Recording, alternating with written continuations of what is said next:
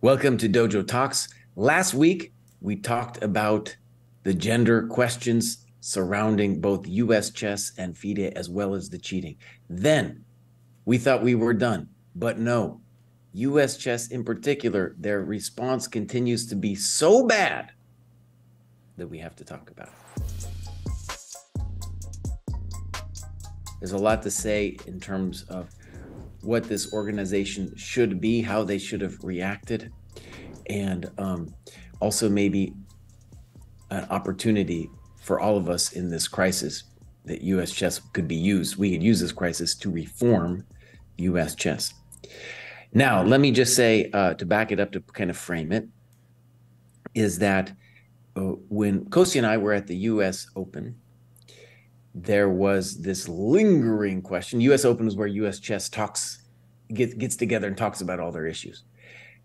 Up until that event, there was just lingering questions about how they had poorly handled the situation, especially of Alejandro Ramirez. Also, St. Louis Chess Club was also culpable. If you want to read more about that, I would say the Lead Chess post about that subject you can find easily by Googling if you want a deep dive there. But basically, both of these institutions failed to act, to do anything after credible reports, multiple reports of Alejandro doing poor judgment, executing poor judgment with young women over a long period of time. And this was reported by Jen Shahade ages ago. Jen had enough. She went public with it.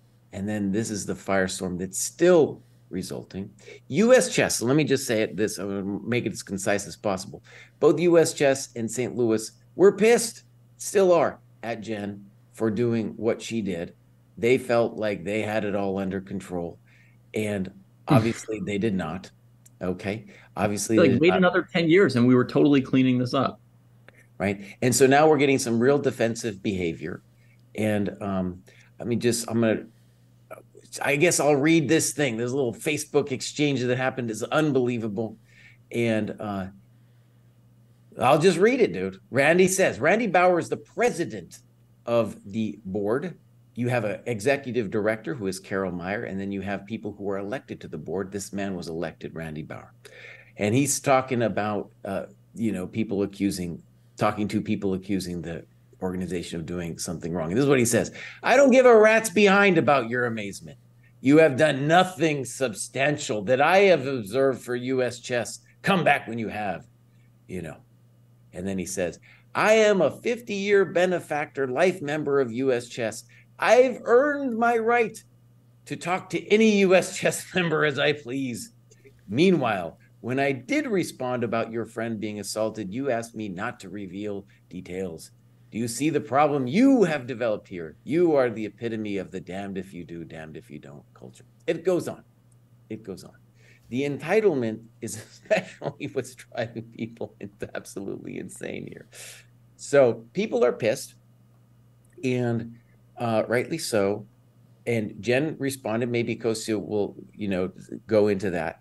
But basically, these people they've fumbled the ball so amazingly. They are not taking responsibility. At that US Open where me and Kostya were, we learned that they weren't going to talk about it at all. They were going to say, we've done it. We've already dealt with this issue. It's behind us. And then obviously it's just continuing to explode. Okay. So that's what we're going to talk about today. I'm going to give it over to our boys, but that's just the first framing.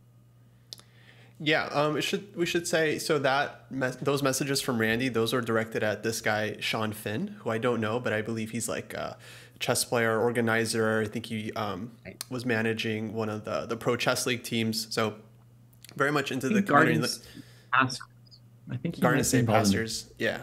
And the context of that, I think Sean was upset and frustrated because he is in the process of I guess, making another allegation that he wants US Chess to investigate, and he was frustrated that US Chess wasn't doing enough. In some other case, I don't even know who it's like, neither Ramirez nor Gareev. And so he's frustrated that they're not doing enough investigation on this like third case right after all this stuff has come out. And so that was Randy's response to that. Yeah, which was quite surprising for sure, as a lot of people have commented, like someone of like a position of power and US Chess definitely not looking like they've handled this situation well at all. Is kind of like, yeah, it just seemed like the worst possible public relations response. And now it's a total fiasco. Jesse, I don't think you mentioned it, but yeah, Ben Feingold came out and said he was canceling his membership, which was definitely a big step, and that definitely seemed as a result of the Randy Bauer Facebook rant. Actually, I wanted to say on last week. So last week we had a very interesting show. A lot of people messaged me about that podcast and came up to me in person here in St. Louis and said they found it very, very interesting. So I feel like last week's episode was great. I mean, it was really definitely seemed to struck up a bunch of discussion in the community. I think people were a little upset with me for, quote, not having an opinion. But that was kind of, I feel like I did express an opinion, but I did a couple of things wrong. Number one, I let Jesse drive the narrative, which is always a mistake with Jesse. Never let him frame the conversation, because then people they drown out everything else. So I actually did give a very specific opinion last week, a very measured one that I think was quite reasonable. Like I said, both US Chess and St. Louis haven't done enough in terms of transparency and like letting the public know that they actually treated these investigations seriously, because they just didn't release a lot of info, especially in US Chess's case. They released this article saying like they did everything fine and no one did anything wrong and they're not culpable at all, and people were of course very, very agitated by that. And now this thing with like Randy, it's like coming out that it's like, yeah, they really looks like they didn't handle this seriously at all. Okay, yeah. So wait a second though. So I said something that people in St. Louis were pissed off about, apparently, and they came to you and you were like, wait, boss, that was Jesse that said it, not me. Is that what you were saying? No one was pissed at me. No, for the most part, people were just like, actually multiple people came up to me and were like, oh, I listened to the podcast. I had the same response with everyone. I was like, yeah, it was a spicy one. I just like to find different people. Okay. I don't know if people were pissed at us or anything. I think actually we all got flagged that episode. Well, I think that the biggest one that came from St. Louis was Kristen Chirilla, who, you know, was good friends with Alejandro for years, wrote on the comments. It was pissed at me that I was accusing him of encouraging predatory behavior. And I said, dude, I was like, you must have seen something. You must have heard people talking. I don't know if that means I said he was encouraging predatory behavior, but I was just responding to the fact that in his podcast with Fabi, they were both like, oh, we didn't see anything. And I was just like, no, buddy, at the bare minimum, this is cause for reflection, right? At the bare minimum, you can't just be like, no, I didn't see anything. You have to at least ask yourself, well, what about that one time? What about that thing that we heard? You have to at least go back and ask yourself, wait a second, Jesse, I don't like this argument, honestly, because I feel like there's a lot of confirmation bias. You could get canceled tomorrow and then they'll come to me and David and ask, oh, did you guys ever see anything about Jesse that was weird? And what are we supposed to say? Yeah, I don't know. He was talking about like people tasting his coconuts all the time and giving people the bone, but I don't know. We never saw anything. Like, I don't know. I think it's a little bit unfair it feels like a witch hunt. This is the thing that I kind of wanted to say last week. It's like, I don't like witch hunts. I don't like participating in them, especially online witch hunts. It's always like there's someone on the day that everyone just dunks on relentlessly. And it's like, I often don't feel like that's helping,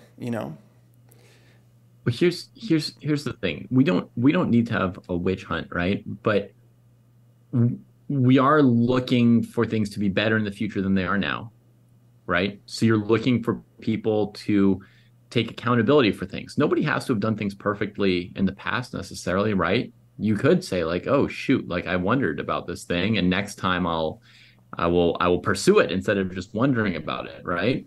Or USCF could publish the report, the investigation they did of themselves that found that they did nothing wrong, right? Like, so I think what Jesse or I would like to see is some amount of self-reflection and honesty. I might be more of an honesty freak than Jesse, but you can speak to that yourself, Jesse. But I'd like to see people sort of coming forward and saying like the most honest things that they can, and reflecting on how things could be better in the future. And so far, has anybody other than Alejandro said anything about anything they could have done better? Has a single person said, oh, I could have interceded, or oh, we should have taken it more seriously? Or as far as I can tell, every single public response has been like Alejandro operated on his own in a way where no one had any idea, and all the victims didn't know how to file their claims or complaints properly, or we were handling the complaints properly, and everything was running its course correctly, and there was no problem that he was continuing to coach women's teams after his behavior, right? Like, I'm not saying we need to hunt these people down and punish them, right? But you would want to see people like there must be at least one person somewhere in the world who could be like, oh shoot, we could have like read Jen's complaint, or oh, I could have followed up on Jen's complaint, or I could have CC'd the person who picked the coach for the team, or like there has to be somebody who could have said or done something, right? So I don't think Jesse or I have any particular desire to find somebody and punish them. I think Jesse's not a very pro punishment kind of person. But well, I mean, except in the case of like bets and things like that. But I think that it's reasonable that we would want to see some indication that someone somewhere is thinking about maybe changing something. Yeah, no. I mean, it's very clear that something has to change. I mean, the biggest thing was, so going back to that Facebook thread, Randy has this like crazy argument with a US chess member. Even if Randy's like 100% in the right, which he clearly isn't, it's just such a terrible look.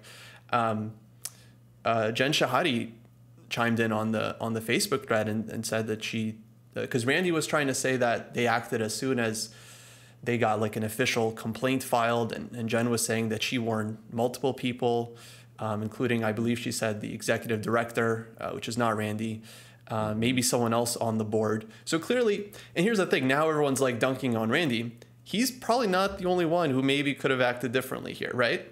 Like almost certainly he's not the only person.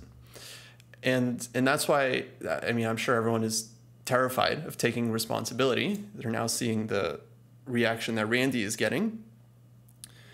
But yeah, no, I mean, it's clear. According to Jen, like she mentioned it to multiple people, and then even followed up when Ramirez was chosen for the US Olympiad team last year. She even like followed up, and it's like didn't she say when she reported something, she got some assurance that like while they were investigating, he wouldn't be put in this position anymore, and then he was put in the position. She was shocked to see it, and that's why she followed up. Yeah. So, yeah.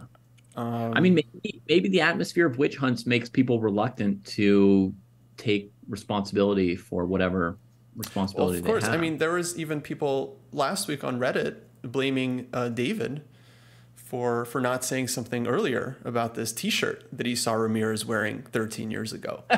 There was literally a comment on Reddit with like a lot of upvotes that was like, because you mentioned that you saw him wearing this like inappropriate shirt, and they were like, why did he wait 13 years to speak up about this? So there's always going to be, exactly.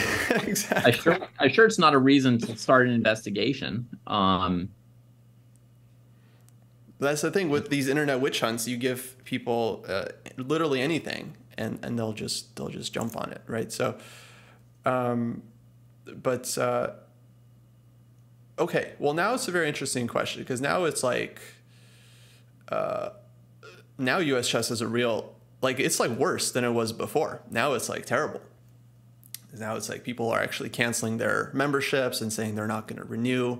That's a big problem. US chess obviously relies on memberships to fund themselves. Jen Shahadi also resigned, like, I think it was 10 days ago, from the board or from her position. So she still had, like, she had hope that things could be better. And so when she resigns, then that's really bad. Which I mentioned last week, right? It's like you have all kinds of different choices if you've got a problem with an organization or a group, right? You can try and fix it from the inside. You can quit it. You can try and create an alternative. You can fight it from the outside. You can just say like, well, it's not that bad, and ride along and do nothing, right? So there's like all kinds of choices. And so it shows from the timing that she tried to work within for a long time. Yeah. Clearly. So yeah, the question is what now? And she worked at St. Louis for a long time, right? Sorry, what was it? Sorry, it might be slightly desynced, but I was saying she also worked at St. Louis for a long time, so she obviously had hope there as well, right? Yeah. Oh, yeah. No, of course. But yeah, so now the question is like, what happens next? I mean, it's Sunday as we're recording this. I can't see Randy staying on the board for very long. I mean, it's just the amount of public hostility towards them just seems too much. But I feel like it's not just Randy. You know, it feels like it's kind of a disservice if just he goes down and then they pin it all on him. It's like, oh, he was the only one that. It's like the whole system. It's like of the people not treating the allegation seriously. Especially when it comes to things with kids. It's like you have to be very proactive with that. Like David, you were an actual teacher. I'm sure you had like mandated reporter training. Like I did as well. For people that don't know what that is, basically it's like if you're a teacher or someone that works with kids and you notice something like signs of domestic abuse or sexual abuse or anything like that, you have like a moral duty to report it to your higher ups and then they should investigate if you think something is going on with a kid or something. So I don't know, this kind of obligation is often just kind of baked in. Mm-hmm. Yeah. So one thing that I've had a problem with, let's just back up big picture with US chess. I do feel there's an opportunity here to change the system. I do believe that, in crisis comes opportunity. So, for example, I was once a poor IM who had to pay money to USCF to play in tournaments. It was a major factor in me becoming a GM that I did not have to pay that yearly sum, which I believe is still around $45 a year. Now, if you're a poor chess player, that's actually a lot of money and it hurts. So what is that $45 for? To me, it's an absurd sum. What do you get? You get a rating system and like a magazine. Nobody wants a magazine. This is 2023. Give me a break, right? Furthermore, like US Chess used to do things like run the US Championship, run the US Women's Championship. St. Louis does that now. That's been going on. I was going to say part of that $40 used to go to the US Senior Championships prize fund. That would have been a good reason for you. But yeah, they've handed that off. So they don't do much, at all. And then we have these people doing these, and it's just like, oh my gosh. So I think this is the opportunity to be like US Chess. You need to go all the way down. You need to get scrunched in your responsibilities even further. I don't think it's fair to say like they don't do anything. I mean, they run a lot of national events. They run a lot of like programs. I mean, they clearly do a lot of stuff. It's of course there's a question if like the money is being used efficiently, but like. Okay, but let's get through it. So they do have a rating system. I don't think that costs too much to run, but they got the rating system. Just interject there on the rating system. Yeah. Every time a tournament is rated, the tournament directors have to send in money to pay for the game to be rated. That's true. They're also, for every rated game, they're getting paid again. Mm-hmm. Okay. Thank you for bringing that up. That's right. So that's even more. And what am I talking about here? Let me just be big picture. The problem is you have kids and players that want to play. They want to go out and play a first tournament, right? $45 is a huge barrier. And then also on top of that, if you feel there's some corrupt organization, which is looking bad, right? So it's like we have this huge chess boom going on right now. And it's going on online, but when I go to the tournaments, the over the board tournaments, it's barely recognizable. And you had this $45 and all this garbage. It's like, oh my gosh, it's like you're standing in the way, boss. Get out of the way. And Randy's just the first to get out of the way. I feel there's more than one person that needs to get out of the way for US chess. It's been going on forever. And it's like the weirdest thing is like we're seeing a little bit behind the scenes that they've been bickering for so long. It's just been this infighting. I'm telling you, this goes back my entire lifetime. And there was a point in which I was kind of tuned into it, but I tuned it out. But I know that it's been going on. It just has to stop. But anyways, Kostya, you were going to say they can nominate players to go to like the world events, though honestly that nomination happens really through St. Louis because that's where those events are being held, like the world the under 16, the under 21, that kind of thing, right? Wait, no, I wouldn't mention any World Youth events. I don't even know what the USCF probably has something held like internationally. I don't think St. Louis has anything to do with the World Youth, World Cadet events. They're the ones who officially nominate the players to FIDE. Right? USCF is. Yeah. I don't know. I'm just trying to imagine. You were the one who said they did a lot more. So I was like, okay, boss. Oh, well, I was talking about what like the national championships. Like they do national high school, junior, elementary championship every year. And look, I don't know a ton of details, but I always see stuff about them doing like programs for, I don't know, underprivileged kids, things like this. So like, I'm sure they have lots of projects and stuff in this regard, developing women's chess. Like they run a website. They have somebody who helps you if you have issues with FIDE, who does like title applications and stuff like that.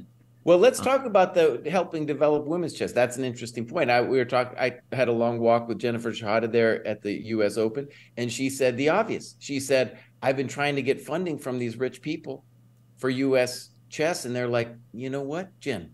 If you had your own organization, I'd give you money gladly. But this, I can't give it to this. I can't give it to this organization, So obviously something like that could be part of a nonprofit organization that has nothing to do with US chess. Get rid of that obligation, US chess. You have lost your mandate there, my friend.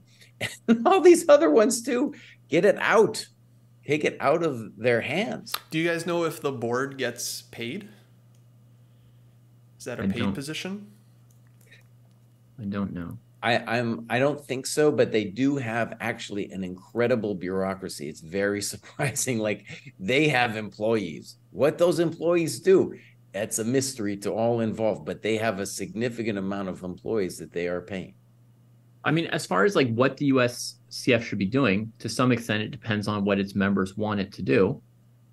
And quick question to you guys. Have you voted in many US chess elections? No. Like, I might have voted once or twice. I don't remember. Yeah.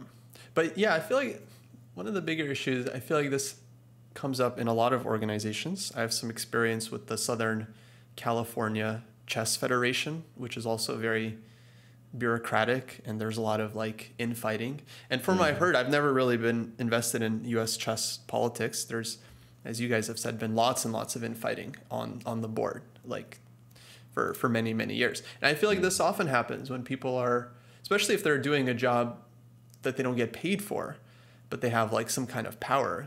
Yeah, it gets all like bureaucratic, and there's a real disconnect between like the actual US chess members and then the board. And yeah, I don't even know like how the elections are run. I remember meeting Randy, actually. I met Randy one year at the US Open, like many years ago. And he was very nice to me in person. My impression of him was that he was like a politician. He's just like very, very nice. But I have no idea if this is like who he is, or it's just like his like political persona. It's very hard to tell. Yeah. Well, like you, Kostya, I voted once or twice, and it is sort of a thought that in theory, the board members are elected by the members of the USCF, and maybe we have some control or some influence there on who runs USCF. despite which I think in general the board has not been the best historically. I don't know if we want to talk about this, but I'm not sure that Randy is particularly an outlier in terms of like the quality of the USCF board. Well, but let me I don't just know much quickly, about the board. let me just ask a question for me in the chat. If USCF disappeared tomorrow, what would replace it? And I would say you got a rating system, right? So they could have that, right? And then the stuff like women's chess, that's nonprofit, right? The board, which is unelected, can deal with, there's sometimes they have to vote in FIDE elections. I'll give them that, right? Mm-hmm. That happens like once every gazillion years. And then it would cost, let's say, $5 for adults, and youth would be free. And then you get rid of all that bureaucratic stuff that they have going on. No one knows what those people do, right? And it has to be cheap, and it has to be a skeleton crew, because there's not that, besides the rating system, there's not that much they actually do. They don't need to, like, you look at the US Open, that's like Kostya's talking about tournaments they do the US Open, okay?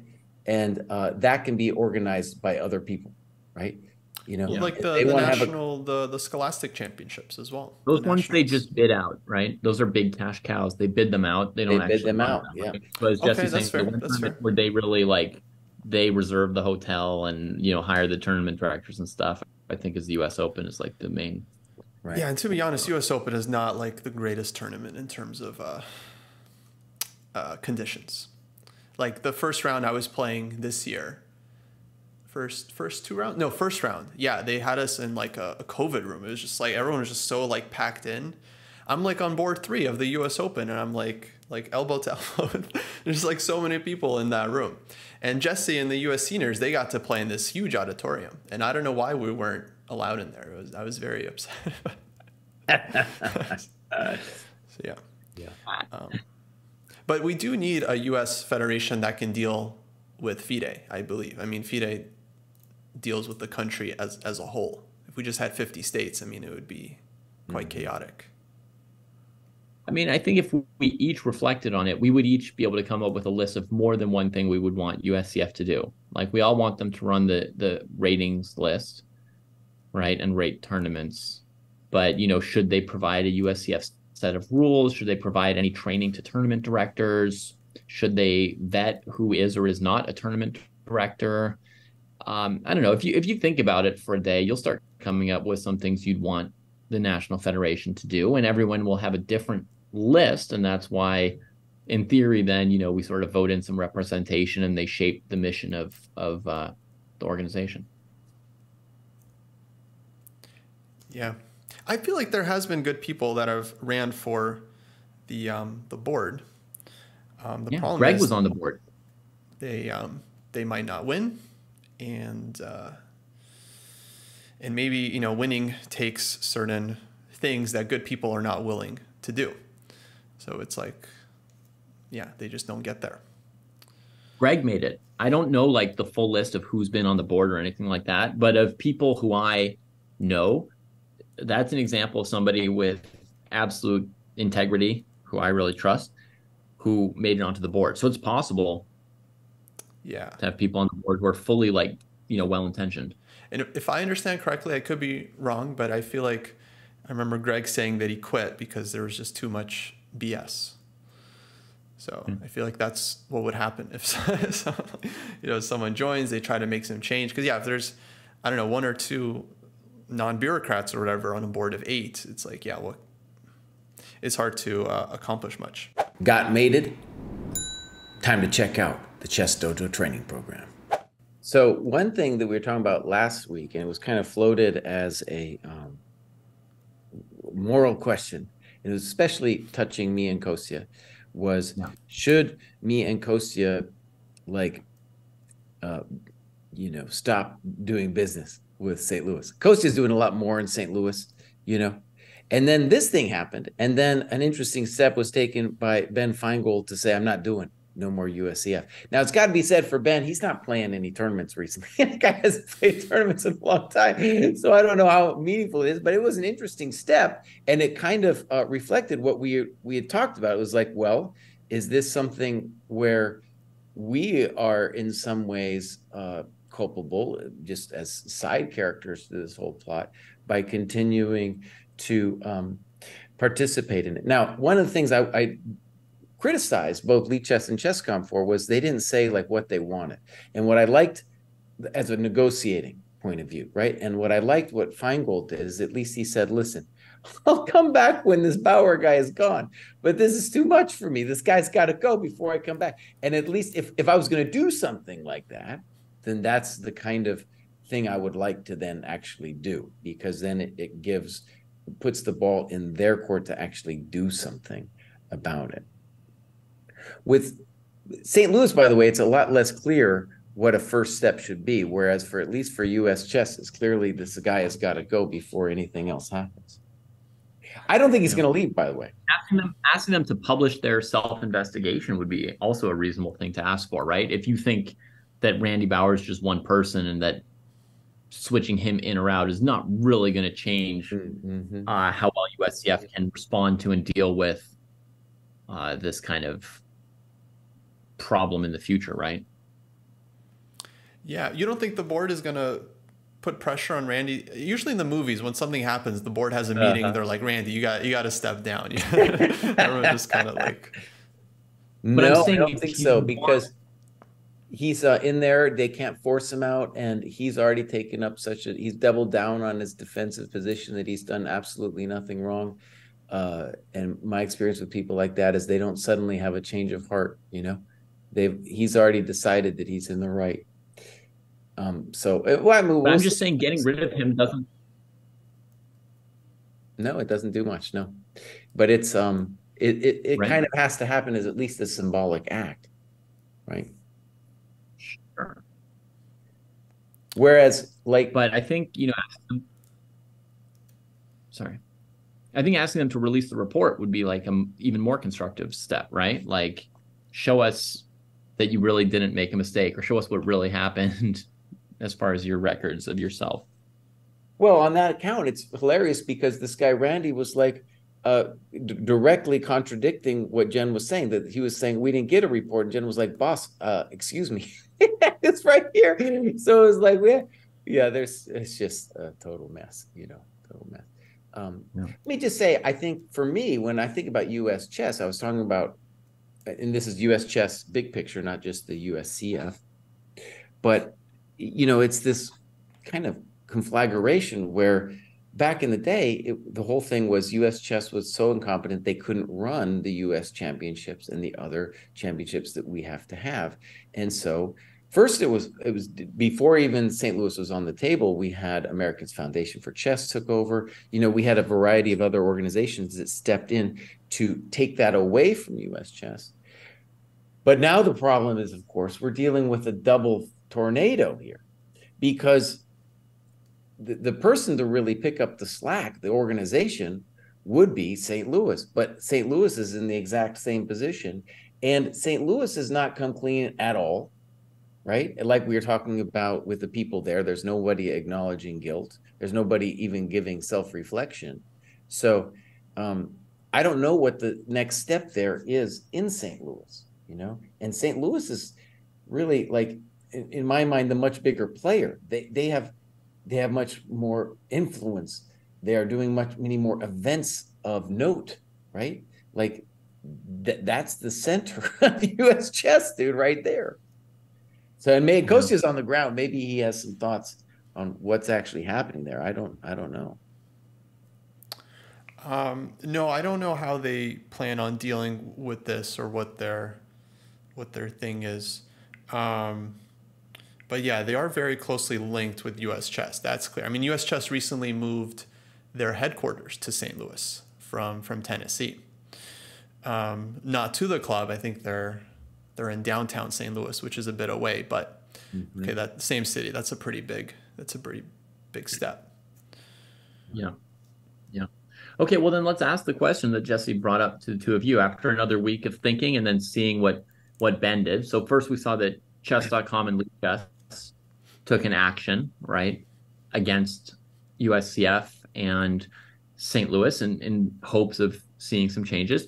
Now Ben is taking action do you two, on reflection, do either of you feel like there's something that you could do or should do, or something you're thinking about that you haven't yet decided if you do or don't want to do it? For me, it depends on how they deal with this like Randy situation. Like I honestly do expect them to release some kind of statement within the next like week or so. Just because it's been such a firestorm, it'd be crazy if they literally said nothing about it. But yeah, I would expect them to act on this. If not, that would be pretty disappointing. And yeah, it'd be very hard for me to like keep working for them, like if they just don't acknowledge it whatsoever. Now, when you say, but are you working in any direct capacity for US Chess? For US Chess, I do coaching. I was recently like working at the world, not world, the Pan American Youth Championship. So I'll coach these like world youth, world cadet events from time to time. Right. So you would I think consider that's basically it. Obviously, I still play US chess tournaments. Mm-hmm. Sorry, what'd you say? So you would consider declining the next chance to coach at one of those events, just over the fact that? Yeah, I don't know. I mean, I'm torn. I'm a little torn up about it because it's like they clearly mishandled this situation, but at the same time, if I don't coach, then who are they gonna put in, right? It's like, it's like me not coaching in a sense is like punishing the kids, right? By like not working with them, not helping them. And I mean, I really enjoy that role and helping them win medals and stuff. But I mean, I don't know. This whole thing just is so ugly. And especially as like more is coming out, it's like, how many people did Jen warn about this, right? It's just like, didn't do anything or didn't do enough. So yeah, without change, I mean, I don't know. It looks really bad for them. So. Yeah. Jesse, are you contemplating any? Well, possible?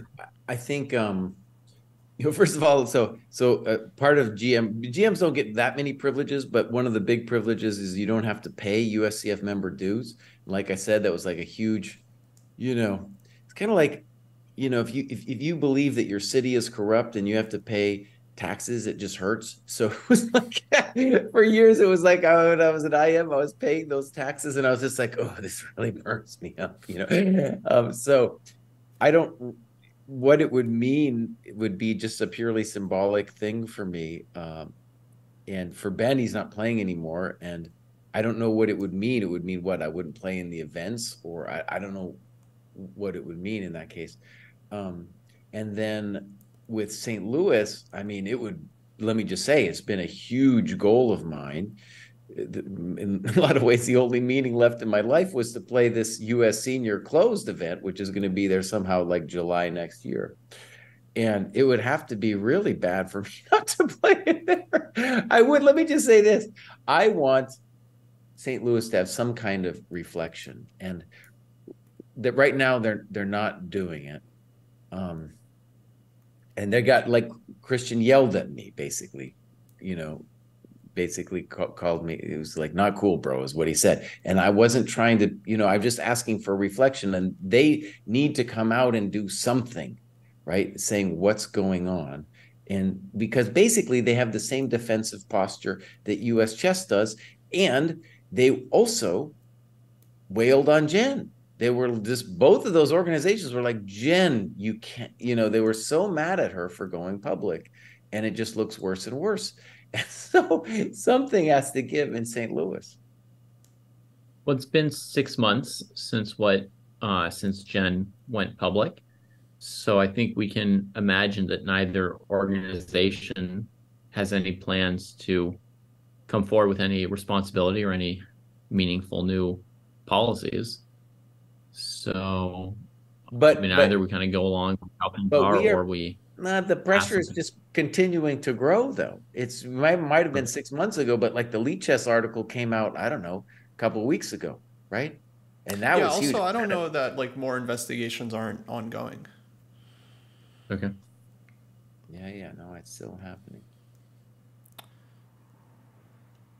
Oh, to me, also, 6 months is a long time.